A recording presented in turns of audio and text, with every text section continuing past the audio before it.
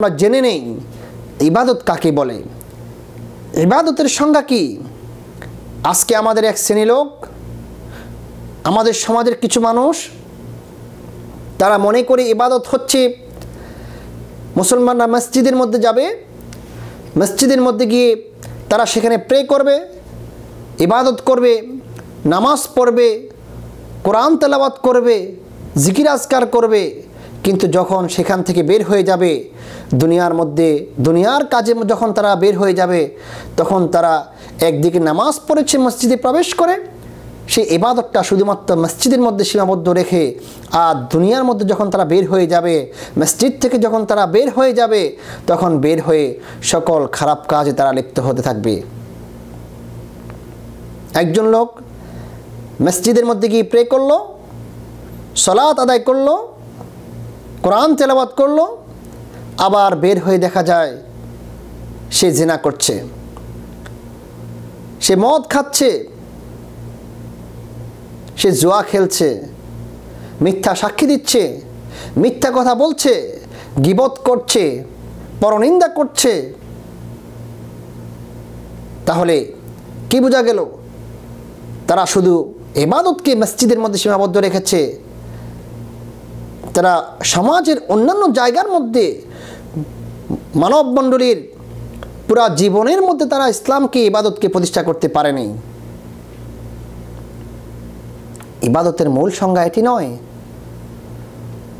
ইবাদতের মূল সংজ্ঞা এটি নয়।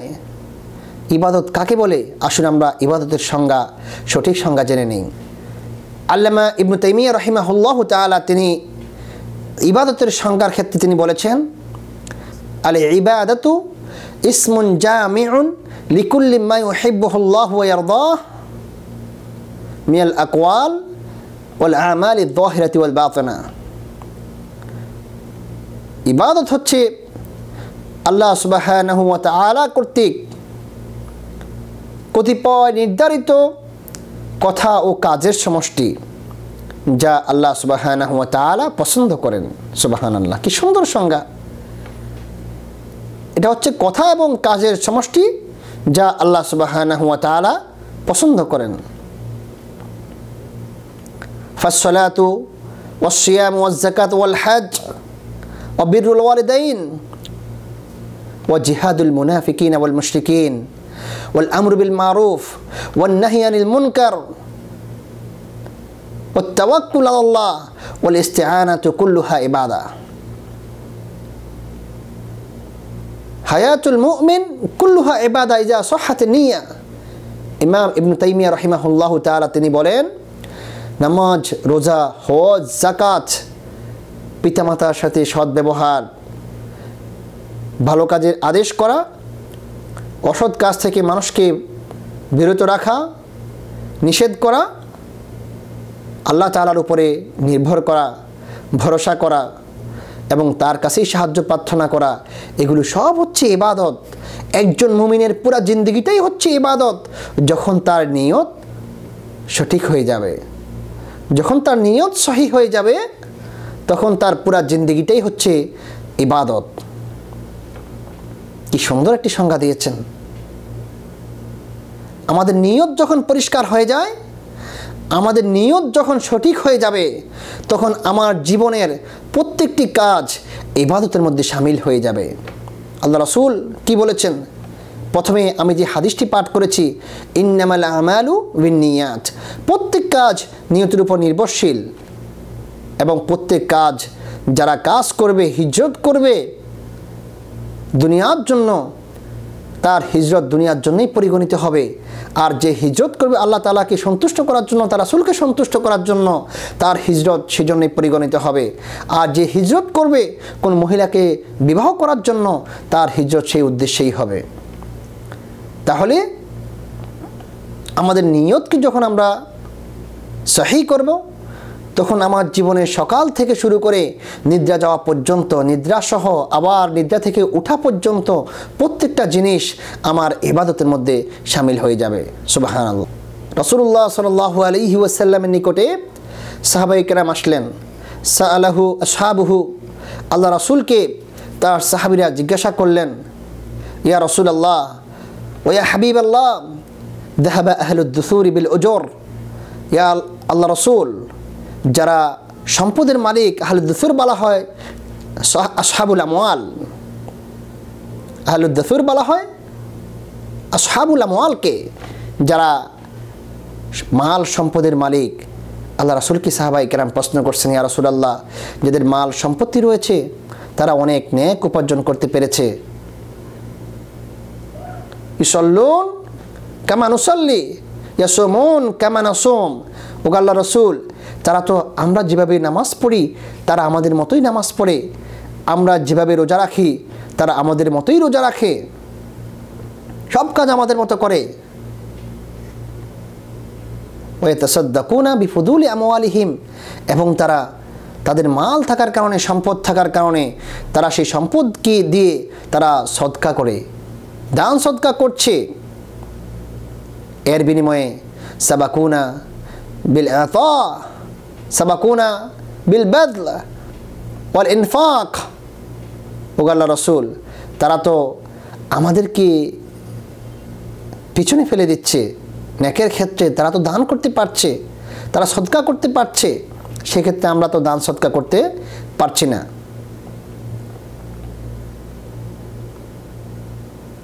আল্লাহ রাসূল কি বললেন? আল্লাহ রাসূল সাহাবায়ে কেরামকে বললেন, আলাইসা ক্বাদ জাআলাল্লাহু লাকুম মা তুসাদ্দিকুনা বিহি, ও আমার সাহাবীরা, আল্লাহ তাআলা কি তোমাদের জন্য এমন কিছু রাখেননি যা দিয়ে তোমরা সদকা করবে? তোমাদের জন্য কি আল্লাহ তাআলা এমন কিছু রাখেননি? সাহাবায়ে কেরামকে প্রশ্ন করছেন, আবার তিনি উত্তর দিচ্ছেন, ইন্না বিকুল্লি তাসবিহাতিন সাদাকা ওয়া কুল্লা তাহমিদাতিন সাদাকা ওয়া কুল্লা তাকবীরাতিন সাদাকা ওয়া কুল্লা তাহলিলাতিন সাদাকা ওয়া আমরু বিল মারুফ সাদাকা ওয়া নাহয়ু আনিল মুনকার সাদাকা। আল্লাহ রাসূল তাও বলছেন, ফি জিমা'i রাজুলি লিমরাতিহি সাদাকা। আল্লাহ রাসূল বললেন যে আল্লাহ তাআলা কি তোমাদের জন্য এমন কিছু রাখেননি যা দিয়ে তোমরা সদকা করবে? তিনি উত্তর করছেন, ইন্না বিকুল্লি তাসবিহাতিন সাদাকা। ও আমার সাহাবীরা, শুনে রাখো, তোমাদের প্রত্যেকটি তাসবিহ সুবহানাল্লাহ বলেছো, সেটা তোমাদের জন্য সাদাকা। তুমি তাকবীর পাঠ করেছো, আল্লাহু আকবার বলেছো, এটা তোমার জন্য সাদাকা। তুমি আলহামদুলিল্লাহ বলেছো, তাহমিদ তোমার জন্য সাদাকা। তুমি লা হাওলা ওয়ালা কুওয়াতা ইল্লা বিল্লাহ বলেছো। এমনকি যে ব্যক্তি তার স্ত্রীর সাথে মিলিত হয়েছে, স্ত্রীর সাথে সহবাস করেছে, সেটাও তার জন্য সাদাকা। সাহাবায়ে কেরাম প্রশ্ন করলেন, ইয়া রাসূলুল্লাহ, একজন লোক তার স্ত্রীর সাথে মিলন করেছে, সেটাও কি সাদাকার অন্তর্ভুক্ত হবে? আল্লাহ রাসূল বললেন, ও আমার সাহাবীরা, যদি আমার এই লোক হারামভাবে অন্য কোনো মহিলার সাথে ব্যভিচারে লিপ্ত হয় তাহলে কি সেটি গুনাহ হবে? সাহাবায়ে কেরাম বললেন, হ্যাঁ, সেটি গুনাহ হবে। রাসূলুল্লাহ সাল্লাল্লাহু আলাইহি ওয়াসাল্লাম বললেন, তাহলে যখন সে হালালভাবে সে তার স্ত্রীর সাথে মিলিত হয়েছে, তাহলে তার মধ্যেও কি রয়েছে? নেক রয়েছে, তার মধ্যেও আজর রয়েছে, তার মধ্যেও সেখানে সে পুণ্য পাবে, সওয়াব সে অর্জন করতে পারবে। সম্মানিত শ্রোতামণ্ডলী, আমরা আমাদের পুরোটি জীবন আমরা ইবাদতের মধ্যে অন্তর্ভুক্ত করতে পারি, ইবাদতের মধ্যে শামিল করতে পারি, যদি আমাদের নিয়ত সহি হয়ে যায়, যদি আমরা রাসূলুল্লাহ সাল্লাল্লাহু আলাইহি ওয়াসাল্লামের প্রদর্শিত তরিকা অনুযায়ী, পদ্ধতি অনুযায়ী যদি আমরা আমাদের জীবনকে পরিচালনা করি, তাহলে আমার পুরোটা জীবন ইবাদতের মধ্যে শামিল হয়ে যাবে। ইবাদতের সংজ্ঞা আল্লাহ সুবহানাহু ওয়া তাআলা সূরা হাশরের 7 নম্বর আয়াতে তিনি বলেছেন, ওয়ামা আতাকুমুর রাসূলু ফাখুযুহু ওয়ামা নাহাকুম আনহু ফান্তাহু। আল্লাহ তাআলা বলেন, আমার রাসূল যা নিয়ে এসেছে তোমাদের কাছে, আমার রাসূল তোমাদের কাছে যা নিয়ে এসেছে তা তোমরা গ্রহণ করো, আর যে সমস্ত কাজ তোমাদেরকে বর্জন করার জন্য নিষেধ করেছেন, বিরত থাকার জন্য বলেছেন, সেই সমস্ত কাজ থেকে তোমরা বিরত থাকো। তাহলে ইবাদত শুধু নামাজ, রোজা, হজ, যাকাত নয়। নামাজ, রোজা, হজ, যাকাত পালন করার পাশাপাশি আল্লাহ তাআলা যে সমস্ত কাজগুলো আমাদেরকে বারণ করেছেন, নিষেধ করেছেন, সেই সমস্ত কাজ থেকে বিরত থাকতে হবে। নামাজ পড়তে হবে, রোজা রাখতে হবে, যাকাত দিতে হবে, হজ করতে হবে। তেমনিভাবে আমাদেরকে জিনা পরিহার করতে হবে, আমাদেরকে সুদ পরিহার করতে হবে, ঘুষ পরিহার করতে হবে, মিথ্যা পরিহার করতে হবে, গীবত করা, ছগলখড়ি করা, জুলুম করা, এই সমস্ত পাপাচার থেকে আমাদেরকে বিরত থাকতে হবে।